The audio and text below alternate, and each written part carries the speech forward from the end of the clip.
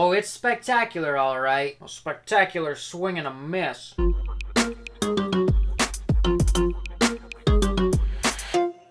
Howdy, I'm Kurt Williams, and today we're looking at issue 1 of Spectacular Spider-Man by Greg Weisman and Humberto Ramos. I was really excited for this issue because we have Humberto Ramos on art, and way back in 2011 when I finally started reading new comics, I was reading Fear Itself and Amazing Spider-Man during the Spider Island series, and those two series taught me how to love modern comics. Ramos's work on Spider-Man was just a breath of fresh air. So my expectations for this issue were really high, which might have something to do with why I didn't love it. Don't get me wrong, Ramos's work is as fantastic as ever. I don't see a single panel in here that seems awkward or like it has a weird pose or a weird angle. The anatomy is solid, the style is solid. Ramos has a style that people either love or hate, but I think that his work is consistent and high quality. There are no shortcuts being taken here, it's all conscious decisions for what to do with his style. The real thing holding the issue back was the writing. And again, don't get me wrong, if you're not as critical about comics as I am, or if you just want to read comics that are like the Spider-Verse movies with Miles Morales, then you'll probably like this comic. It's classic Spider-Man stuff. But for those of us who know how good Spider-Man comics can be, is just not doing it. In this issue, we're following around Peter Parker and Miles Morales as they try to just have regular meetup times where they can talk about their lives and be regular people together. But of course, it doesn't go as planned because Spider-Man has a billion enemies who show up at the most inconvenient times. So for most of the issue, we're following the two of them as they fight this weird, hulked-out version of the Jackal, who's a classic villain from, I think, the 70s. We also have quite a few flashbacks to when they were just hanging out in a coffee shop, mostly so that we can get introduced to a bunch of the characters that are going to be prevalent in this series, like Flash Thompson's ex-girlfriend, Shashan, or Miles' old neighbor, Cedric Harrison, or Kenny and Shelley, these two coffee shop employees who may become important characters later on. I don't know yet. And all the dialogue that goes on around the coffee shop stuff just feels necessary for filling space. We're really only there to meet people. There is a running gag where Peter tries to become a regular in the coffee shop, and he goes back over and over and over until they remember his name and what he wants to order, and that's got a little bit of charm to it. But one of the common problems with the writing in this issue is that the jokes last a little bit too long. It's not that the jokes are bad, we're just lingering on them long enough that you're saying, alright, time to move on. I think that Peter and Miles are both very lighthearted in this issue, which is not my favorite tone for a Spider-Man comic, but there's tons of Spider-Man comics out there that are for kids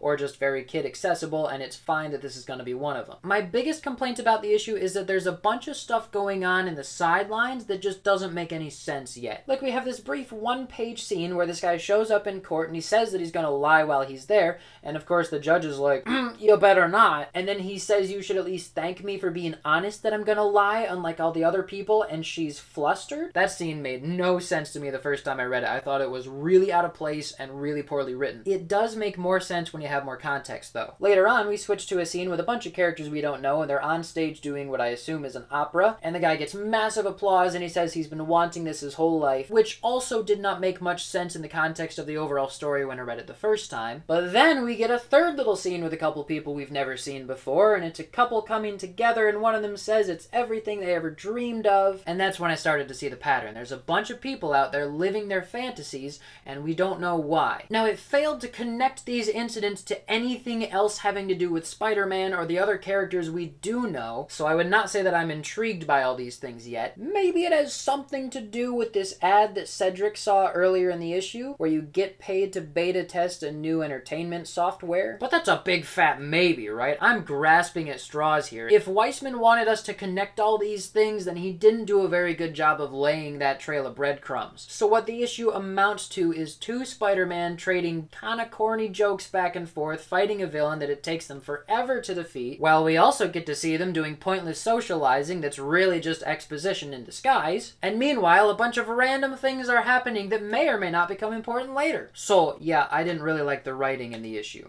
If you don't mind turning off your brain and just going along for the ride, then this is a really fun issue. It's very enjoyable if you're not trying to analyze it. And Ramos's art is just really well done. It's energetic, it's fun to look at, it's great stuff. Is it the best thing coming out of Marvel right now? No. But it's not that bad, I guess. It could be way worse. I'm gonna give issue 1 of Spectacular Spider-Man like a high 6, low 7. It's got some things that bother me, but it's still fun. Hopefully all these threads will start to get tied together in issue 2. I feel like I should have more of an idea of where the story is going already, but who cares? It's Humberto Ramos on Spider-Man, so that's all that matters. Did you read it?